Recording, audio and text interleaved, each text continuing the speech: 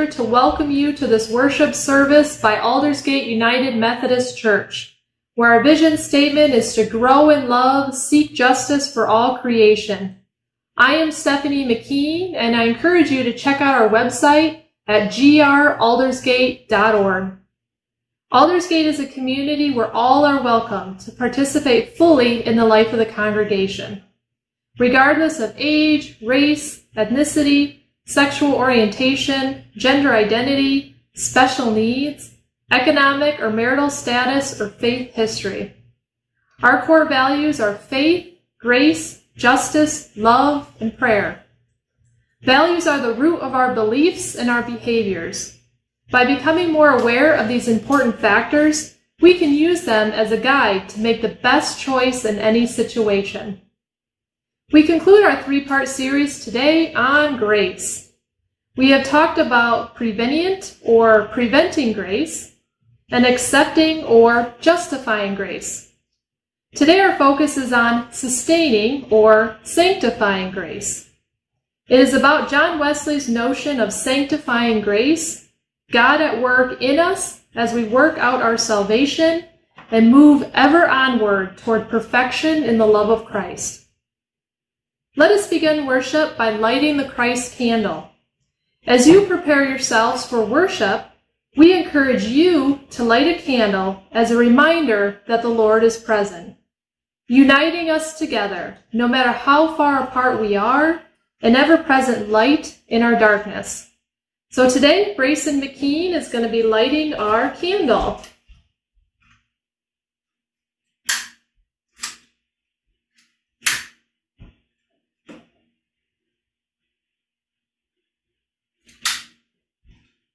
And now, let us be in the spirit of prayer by preparing ourselves for worship, quieting our inner selves from all that is on our minds and in our hearts, so that we may hear His word. Take a deep breath, breathing in the Holy Spirit.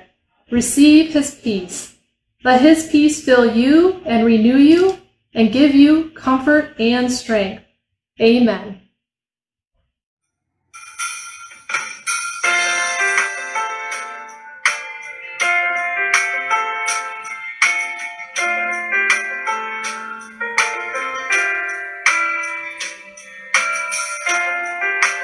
Everyone needs compassion, a love that's never failing. Let mercy fall on me. Everyone needs forgiveness, the kindness of the Savior, the hope of nations.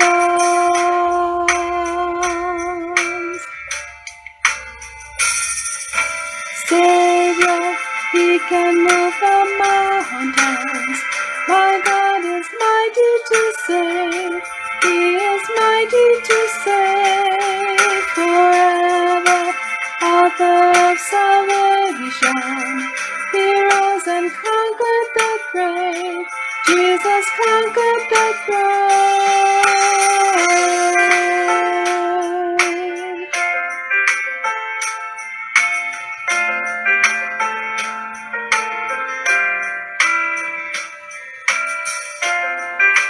Take me as you find me, all my fears and failures. Fill my life again. I give my life to follow everything I believe in. Now I surrender.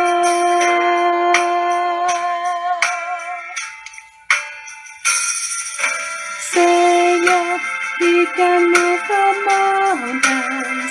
My God is mighty to save. He is mighty to save forever.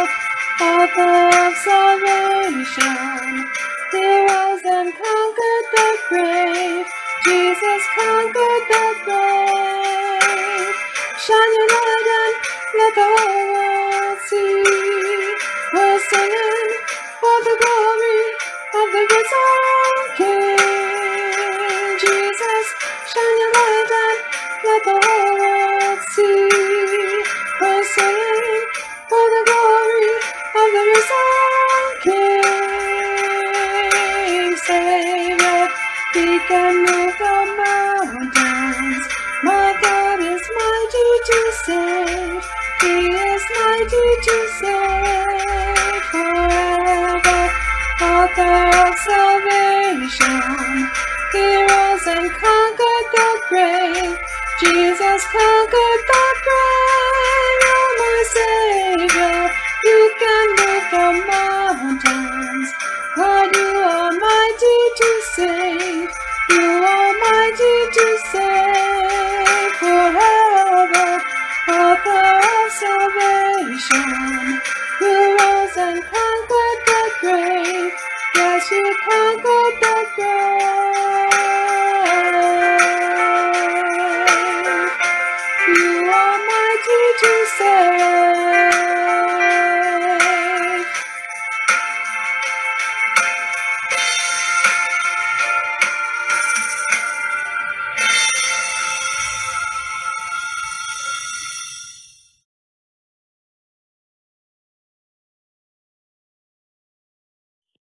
Hello, everyone. Special hello to our children this morning. As we are finishing our series on grace, we wanted to talk about a group of people who have a lot of grace for us, and those are our teachers, specifically our Sunday school teachers here at Aldersgate. And we want to say thank you for all that you have done for us throughout the year. And here are some words from some of our own. Thank you. Thank you, Sunday school teachers, Miss Judy, Miss Kat, Miss Jan, Miss Linda, Miss Sandy. Thank you. Thank you, Sunday school teachers, Miss Ann, Pastor Ellen. Thank you for teaching me so much. Thank you.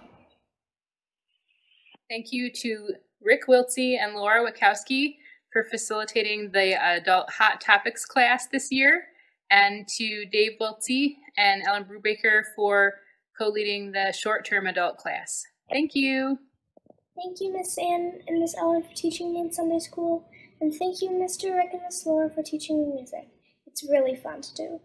Bye. Hi, my name is Tayson, and I would like to say thank you to all of my Sunday school teachers, and I hope I see you soon. Please. Can you say thank you?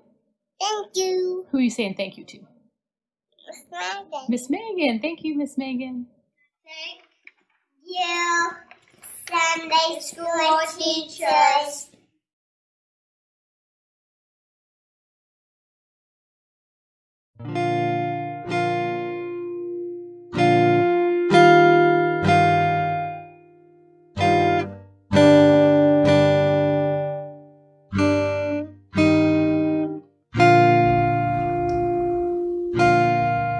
In the crushing, in the pressing, you are making new wine.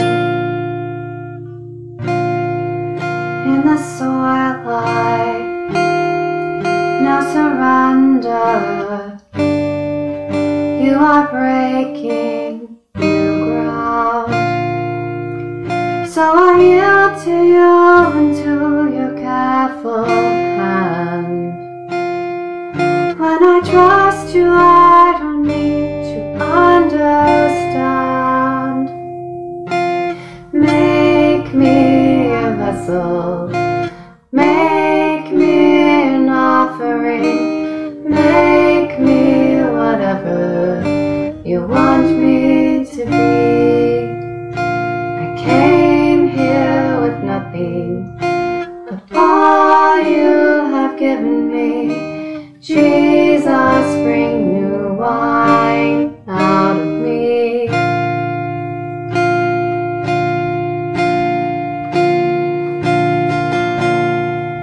In the crushing, in the pressing, you are making new wine. In the soil I now surrender, you are breaking new ground. ground. You are breaking new ground. So make me a vessel, make me an offering, make me whatever you want me to be. I came here with nothing, but all you have given me. Jesus, bring new wine out of me. Jesus, bring new wine out of me. Jesus, bring new wine out of me. 'Cause where there is new wine, there is new power, there is new freedom, and the kingdom is here. I lay down my old flames to carry your new fire today.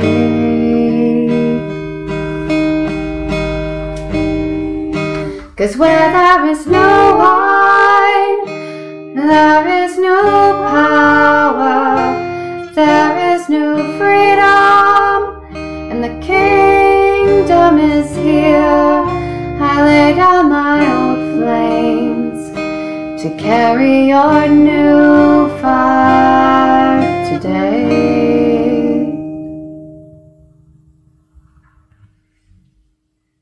So make me your vessel, make me an offering, make me whatever you want me to be. God, I came here with nothing, but all you have given me.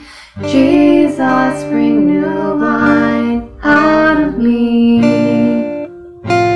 Jesus, bring new wine out of me. Jesus, bring new wine out of me.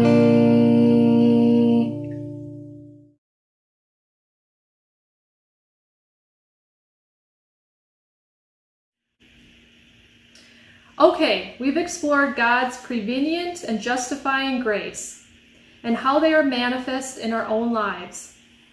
God cares for us even before we know it, and God is always ready to accept us when we return home to the kingdom of love. But where does this get any of us? Is this a constant struggle of failure and repentance? Of spiritual falling and rising?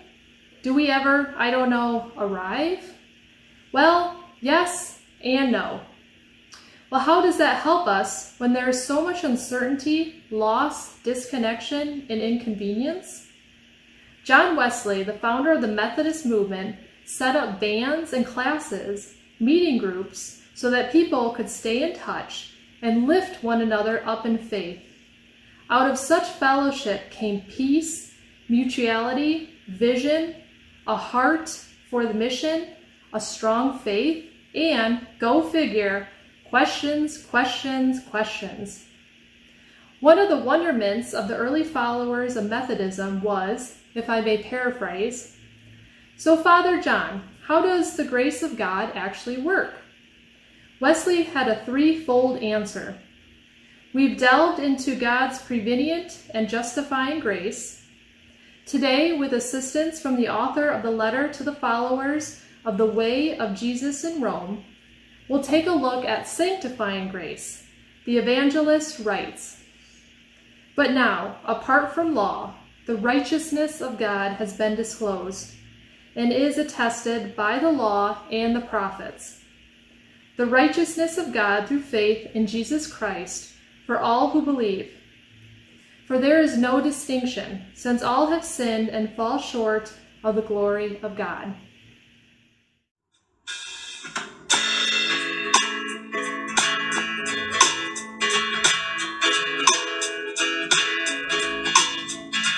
Who am I that the highest king would welcome? I was lost, but he brought me in. Oh, his love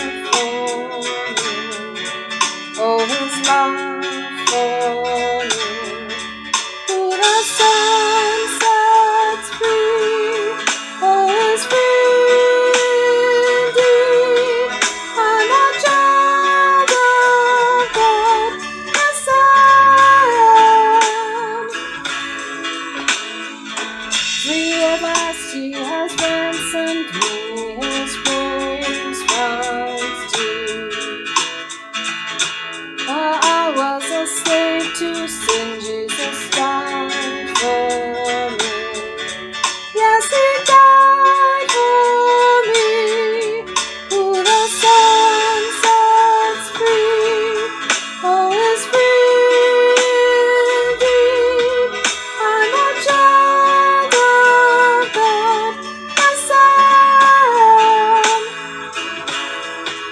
In my Father's house, there's a place for me. I'm a child of God, yes I am. I am chosen, not forsaken. I am who you say I am. You are for me, not against me. I am who you say I am. I am chosen, not forsaken. I am who you say I am.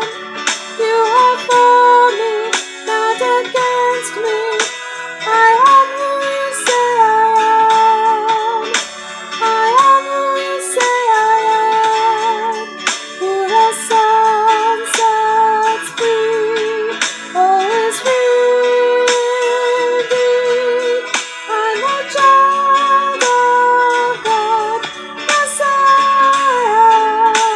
am. In my Father's house, there's a place for me. I'm a child of God, yes I am. In my Father's house, there's a place for me. I'm a child of God, yes I am. I am chosen, not forsaken. I am who you say I am. You are for me, not against me. I am who you say I am. I am chosen, not forsaken. I am who you say I am. You are for me, not against me. I am who you say I am. Oh, I am who you say I am. Yes, I am who you say I am. Who the Son sets free, oh, is free indeed. I'm a child of God, yes I am. In my Father's house, there's a place for me. I'm a child of God, yes I am.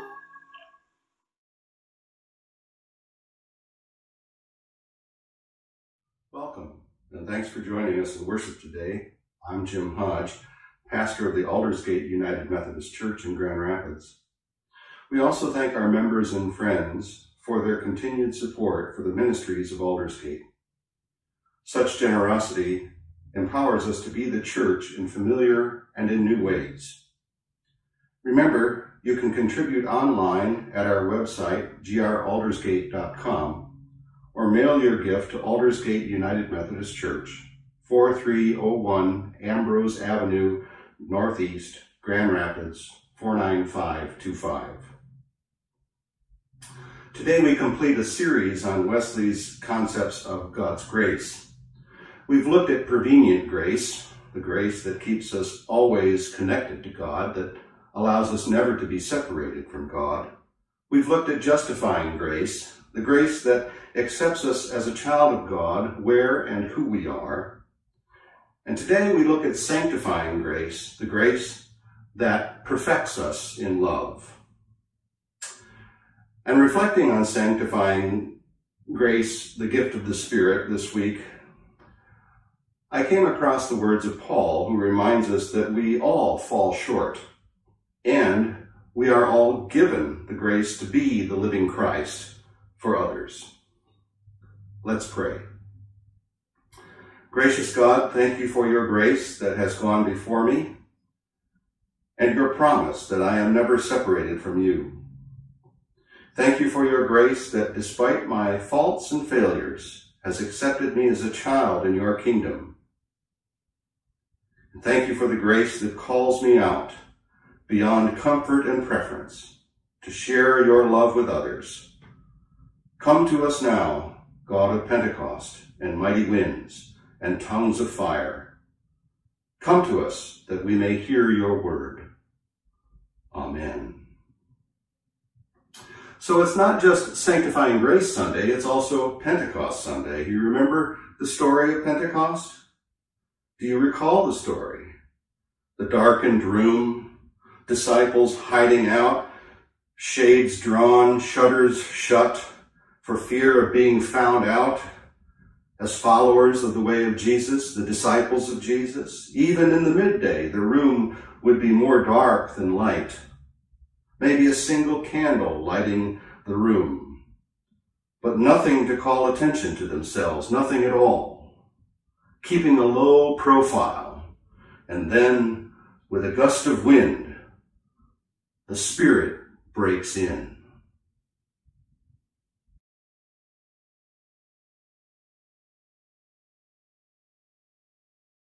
Oh, my, is it hot in here, or is it just me? What the? Where did you come from? Well, that's a smoking question there, Revner. I come from the same place you do. You're my long-lost brother? Wow. And no. Not very bright, this one. A few watts short of a light bulb. Well then, who or what are you? I am the frenetic to your schizo. I am the co to your psych. I am the it to your id. I am the jealous to your Ivan. What? I'm you on fire with the Holy Spirit. Duh. Now have a sip of ice water and let's do this. Okay, thanks, but our styles, well, they really don't. They don't what? Well, it just seems to be like, fire and water. Listen, you do you, and I'll do me, and we let God do the rest. What do you say? Well, okay, I guess. Well, get to getting. Call down fire from heaven, prophet. We're burning daylight here. So obviously I'm compelled to adjust my initial purpose and posture for this sermon. I mean, Pentecost has kind of interrupted it. So instead of wondering out loud if anyone could ever achieve spiritual perfection, maybe it would be best to look at what spiritual perfection looks like from the lens of Pentecost Sunday. Pentecost was the gift of the Spirit of God upon the disciples of Jesus, a mighty wind and tongues of fire. The realization that the living Christ is in everyday life and in life's exceptional experiences, in all things. It's the miracle we get stuck on. The seemingly drunk and disorderly mumblings of Jesus' followers witnessing to their faith. And we know because the story tells us they weren't drunk at all, and they weren't mumbling. They were speaking different languages. There it is. That's the miracle, right? Well, traditionally, yes. But I'm not so sure. Uh-oh, where you going with this, prophet? You're not heading to the Hotel Heresy, are you? It's got an ungodly reputation. Well, you can check out any time you like, but you can never leave. Nice musical pun there. Thanks. The The Spirit raises me up like eagle's wings. How about a guitar solo? No thanks. Anyway, why would they be speaking different languages, and why would that be considered a miracle? When language is the most basic of human creations. Gestures, sounds, words, phrases, expressions. It's how humans, it's how we be human. The fact that the disciples were speaking several different languages should come as no surprise to us. We, in the good old US of A, most of us, we don't speak more than 2 languages if we speak that many. English has long been relegated as the muttering of the masses. The disciples, however, that's a different story. Remember who they were? Remember where they came from? Fishermen living and working around Lake Galilee. Hard work, yes. Hand-to-mouth existence? Probably. Ignorant? Not if you want to survive. The lake community was cosmopolitan. Just as lake communities, or any community near a body of water today, people come from all over. And they did then too. And they spoke different dialects and even different languages. So if you're a business person operating near a lakeshore community, from then and even now, chances are you'd better familiarize yourself with the lingo, the language of the people who reside and visit there, the language of your customers, as it were. The same is true if you're a zealot, a violent and vengeful anti-Roman government activist. You had better speak fluently the language and lingo of your enemy to better infiltrate their system and to better protect yourself.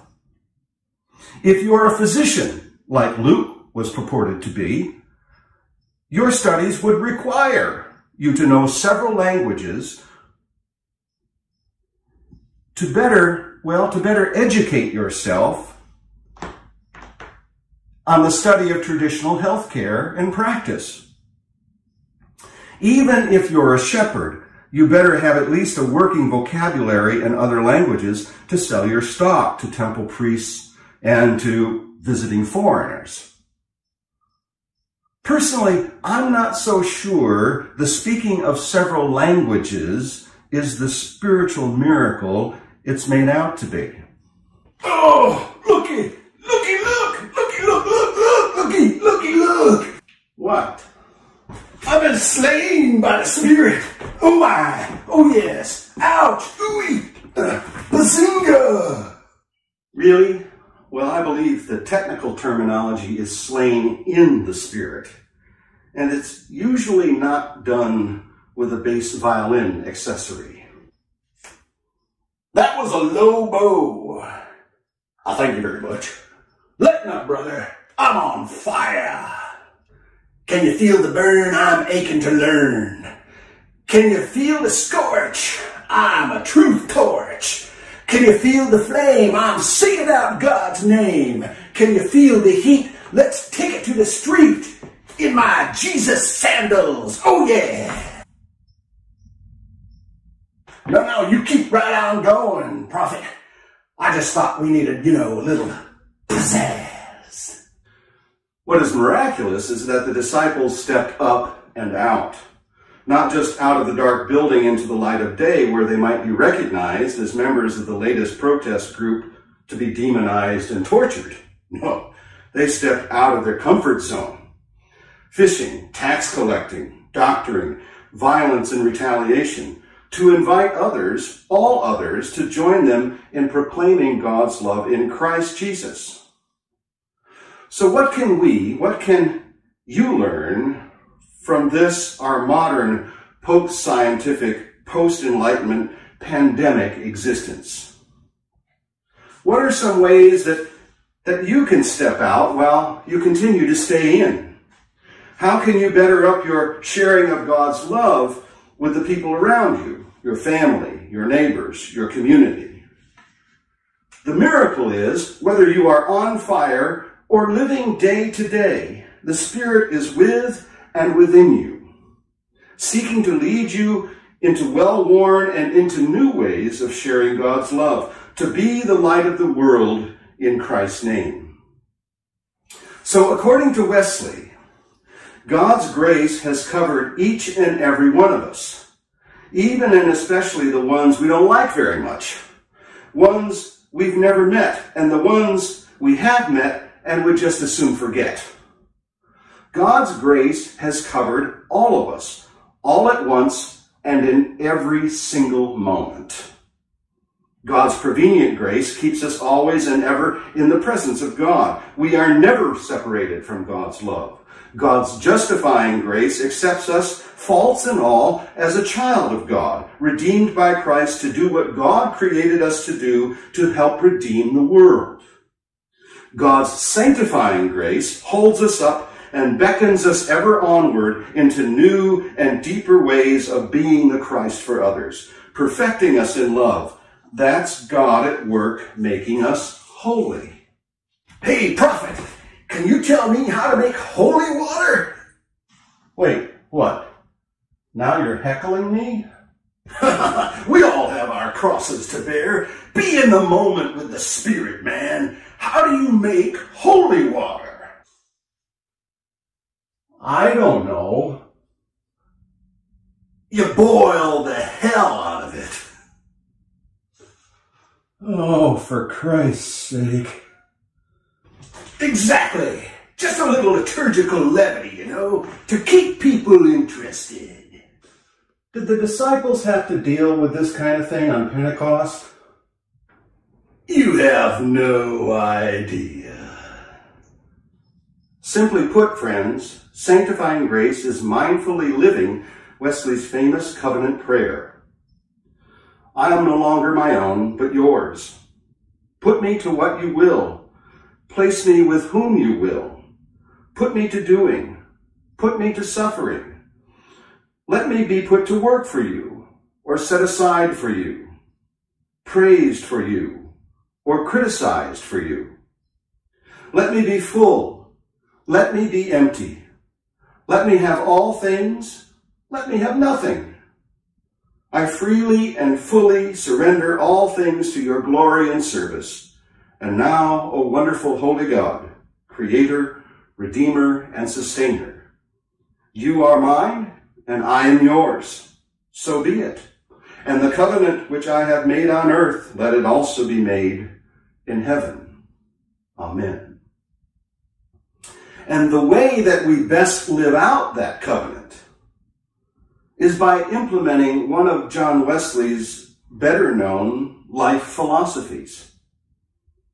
Do all the good you can, by all the means you can, in all the ways you can, in all the places you can, at all the times you can, with all the people you can, as long as ever you can. We do that, and with God's grace, we will experience spiritual perfection. Stay safe. Be well.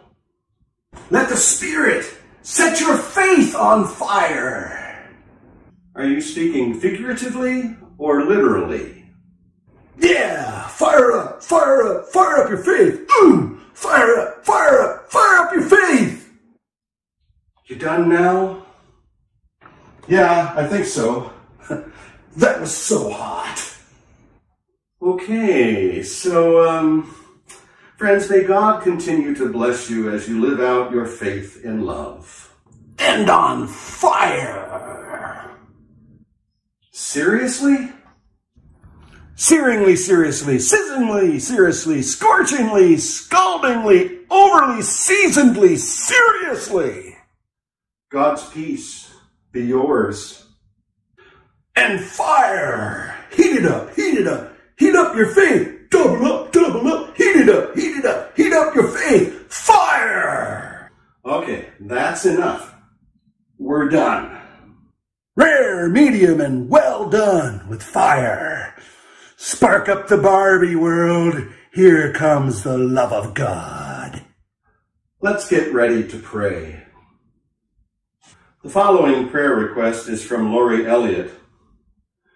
Prayers for the passing of Lori Elliott's father, David, that he is at peace as the family holds close to their hearts the wonderful memories they will cherish, and that they continue to work toward healing. We also want to remember to pray for those of our family who are homebound, our congregational family members like Mary Lou Arnold, Joanne Ensley, Eleanor Howison, Lois Jessup, Barb Libby, and Arlene Parker. And I've been notified that our child care center, the Aldersgate Center for Child Development, is in need of some supplies, particularly disinfecting wipes.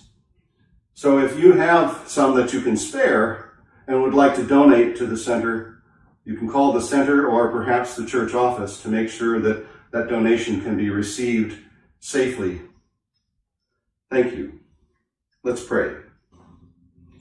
Pentecost God, fire of love already within us, what a privilege it is to be called a child of yours and to have been redeemed from darkness into the light of Christ, simply because of your amazing grace poured out on us all in abundance. With all our hearts we thank you, God. We are not worthy to gather up the crumbs under your table, and yet you have clothed us in Christ's righteousness.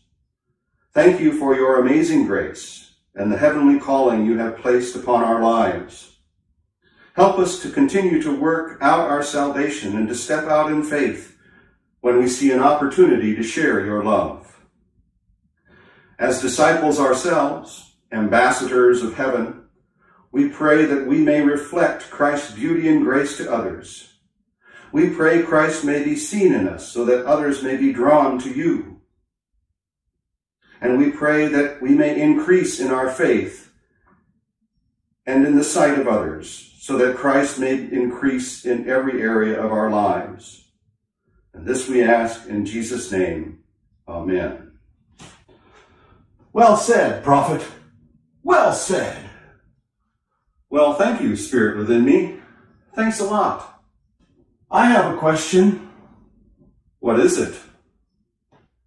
What do you do when the fire starts to fade? An excellent question, and apparently very timely. We'll be talking about that in our next series, so stick around. Thanks, I will. You know I'm with you all the time, to one degree or another, right? Yes, I know, and I am grateful. I hope to join us next week. By grace we have been saved through faith and not by keeping law. God's saints believed by what they heard and not by what they saw. And not by what they saw. For all have sinned and fallen short, God's plan not one obeyed. Christ has for all fulfilled the law. Believe, confess, be saved. Believe, confess, be saved. We know the wage of sin is death. Thank God we shall revive. For just as Jesus rose again, we too are made alive. We too are made alive. Set free we now have peace with God. Salvation is secured. How beautiful the feet of those who share the gospel word. Who share the gospel word.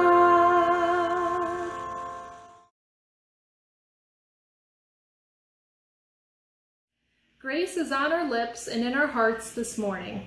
God, your grace is in our hands. We take it with us, spreading thankfulness wherever we go. Amen.